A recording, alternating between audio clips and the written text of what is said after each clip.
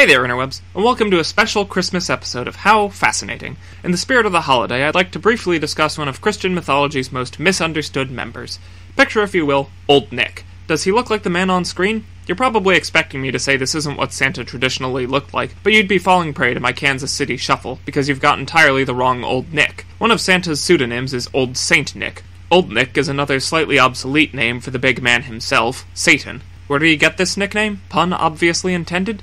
Well, one theory goes that Old Nick comes from Nickor, another name for Nex, Nixe, Nixies, or Nokken, which are Germanic water spirits. We've covered them in the mermaid video, and I'll get to why the King of Hell is being associated with strange women lying in ponds in a little bit. Another theory says Old Nick comes from Old Iniquity, a title bestowed upon the devil in medieval morality plays. Yet a third theory actually connects Satan directly to Santa, or rather his forerunner, St. Nicholas of Myra.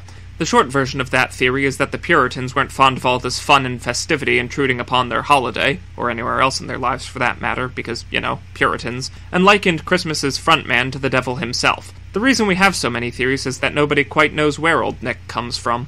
The Puritans are also why another name for Santa is Kris Kringle, although that comes to us by way of the Pennsylvania Dutch and is a product of the fact that most Americans don't speak German. That's also why we use the name Pennsylvania Dutch instead of the demonymically correct term Pennsylvania Deutsch. Essentially, the Puritans wanted to keep the Christ in Christmas and oust St. Nick, so they claimed the gift bringer was Jesus, bringing the gift of salvation and a ticket for free admission into heaven. Because the holiday celebrates his birth, they used the term Christkindl, German for Christ child, which got corrupted to Christkinkel and then anglicized to Kris Kringle. Quick aside, Christ means anointed one, as in blessed with oil, so his name was essentially Jesus the Oily, and there's gotta be a baby oil pun somewhere in Christ child. The idea of Greasy Jeezy bringing gifts didn't really stick around, but this Kris Kringle fellow did, and it got retroactively attached to St. Nick, whom it was meant to supplant. The idea of the gift of salvation was doomed from the start, though. Just think about it for a moment. Christmas is an annual gift-giving holiday, but those golden tickets to heaven are good for a lifetime. I go through socks faster than that, and everyone complains about getting those. This makes Jesus that guy who shows up at your house with the same gift he got you last year, every year, and it's the sort of thing you only need one of, and you can't even regift it the next year because it's got your name on it. I mean, Jesus Christ, this wasn't thought out at all, was it? Another kenning for the diabolical dude is Old Scratch. This comes from the Middle English skrat, a kind of goblin or demon, which comes in turn from the Old Norse skrata. I find it humorously serendipitous that Scratch and Nick are both euphemisms for small cuts, and both can also be euphemisms for the devil when prefaced by old. Getting back to Saint Nick, he's one of the sources where we get the idea of gift-giving around Christmas. The historical figure was allegedly in the habit of secretly distributing gifts to children. In the Germanic parts of Europe, they celebrate St. Nicolaus Day on December 5th, and in the Netherlands they have a character with a big white beard, crozier, and red bishop's outfit named Sinterklaas, which is where we get the name Santa Claus. Children sing songs for him and leave their boots out that night filled with hay or a carrot for his horse. After his trusty steed has emptied the shoes, Sinterklaas refills them with candy and small toys. Believe it or not, we used to practice this tradition in my house when I was but a wee skelf. I still fondly remember getting a pack of dinosaur cards one year.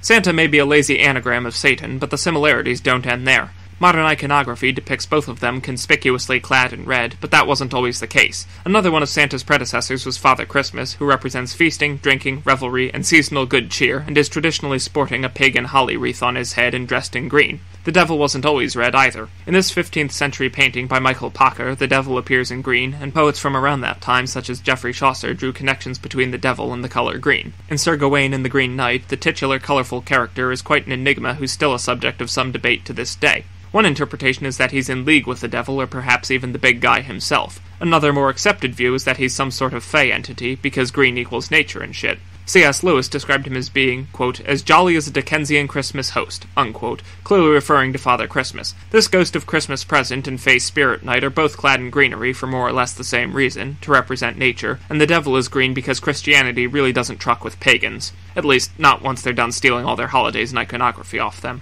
If you don't believe me, look at the Christmas wreath. Christianity's canon explanation is that they're made from evergreen to represent everlasting life through Jesus, and they're circles to evoke a halo and because a circle has no beginning or end, like Yahweh. Just ignore the fact that wreaths were being used by pagans 500 years before Christ arrived on the scene. In the words of my witch of a girlfriend...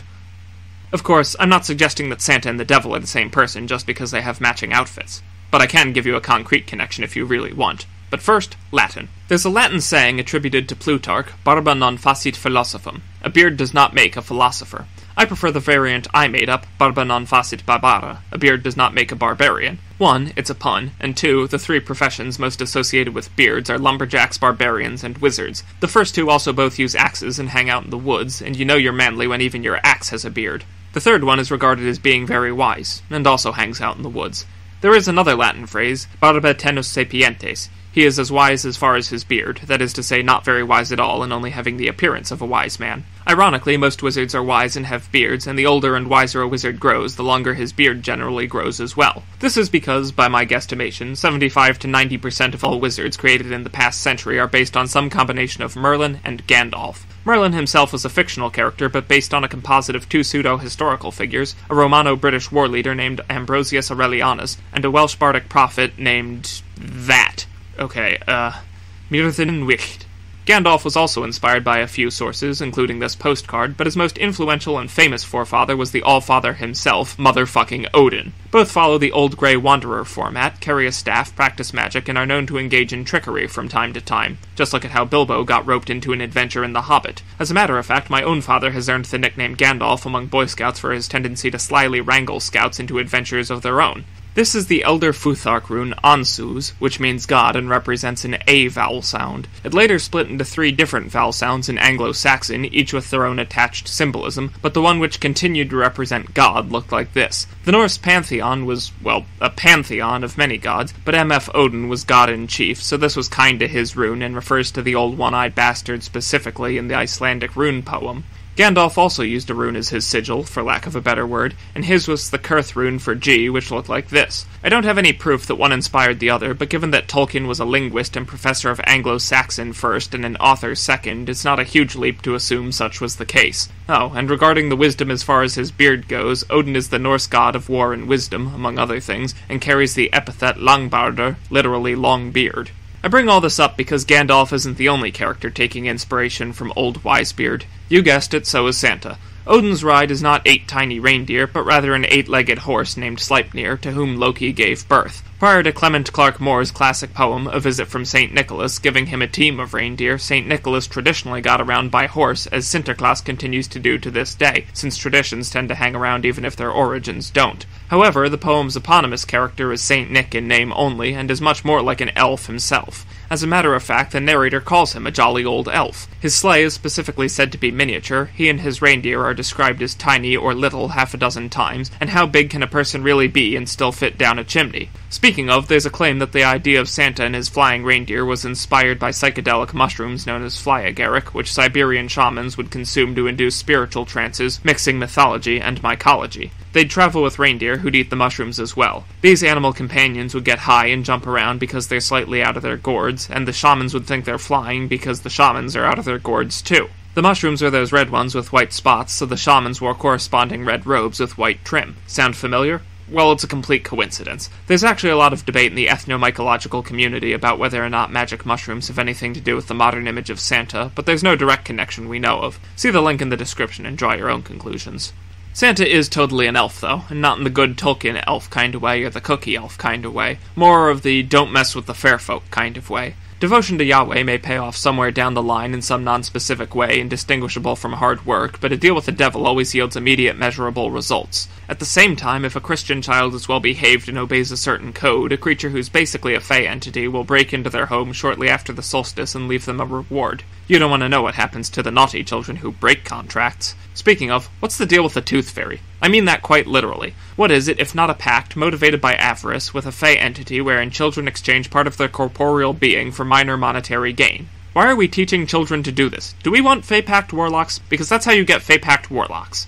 Take off your paper crowns and put on your foil hats now, because shit's about to get crazy. One of Santa's progenitors was Odin, whom the Romans associated with Mercury, but the reason is less than clear. Maybe it's because they're both psychopomps, tricksters, and travelers in search of knowledge. Maybe it's because they each had a cool staff. We'll likely never know. Regardless, Mercury was the Roman version of the Hellenistic Greek deity Hermes, messenger of the gods and god of tricksters, liars, and a bunch of other things too. In Mycenaean Greece, or maybe even earlier, Hermes and Pan were the same person, only to split apart in later mythology. The Romans conflated the latter with the Greek satyrs to create fauns, and much later, Christians looked at the three and said, "Yup, there's our devil." You see, Christianity had this habit of taking the gods and related characters from other established pagan and heathen religions and literally demonizing them to stir up converts due to that whole first commandment thing. For example, the devil has a pitchfork because the Roman god Neptune, aka Poseidon, has a trident. Pan is the reason why devils are so often shown with horns and optionally goat legs. The pagan Danes saw Jesus like this, but their Christian contemporaries probably viewed Odin less favorably, seeing him as a heathen devil.